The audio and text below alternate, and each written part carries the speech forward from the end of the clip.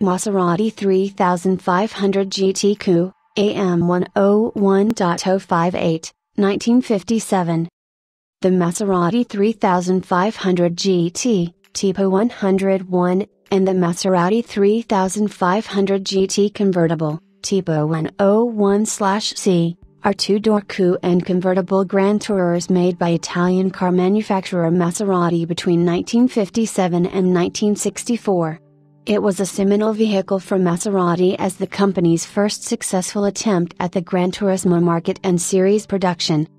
In the early 1950s, Maserati had achieved racing success and international visibility, thanks to cars such as the A6 GCM. Its 2-liter, twin-cam inline-six engine had already been enlarged to 3-liter capacity on the Maserati 300S. Chief engineer Giulio Alfieri felt the next step was to design an all-new 3.5-liter engine. The resulting long-stroke 6, designed foremost for endurance racing on the Maserati 350S, was ready in 1955. In the meantime, Maserati's first forays into the Grand Tourer market, the 1947 A6 1500, 1951 A6G 2000 and 1954 A6G/54, had proven that the business was feasible, but the A6 road cars were still built in just a dozen examples a year, hardly series production. A different approach was needed to build fully accomplished Grand Tourers.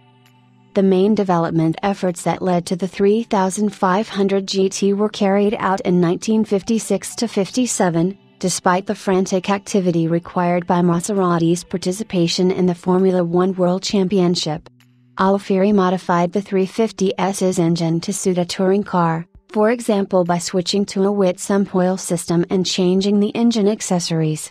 He also made several business trips to the United Kingdom in order to contact components suppliers.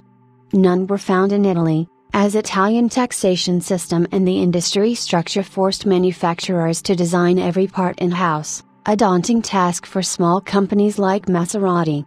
Thus the 3500 GT, alongside Italian Weber carburetors and Marelli ignition, used many British-made components such as a Salisbury rear axle, Girling brakes and Alford and Alder suspension parts. Next came the bodywork. According to Carrozzeria Touring's Carlo Felice Bianchi-Androloni, it was commentator Franco Carnacchia, a prominent Ferrari dealer, that put in contact Maserati owner Omar Orsi with the Milanese Carrozzeria. The first 3500 GT Touring prototype had a 2+2 body, with superleggera construction and was white in color. It was nicknamed Dama Bianca, White Lady. Two 3500 GT prototypes were shown at the March 1957 Salon International de l'Auto in Geneva.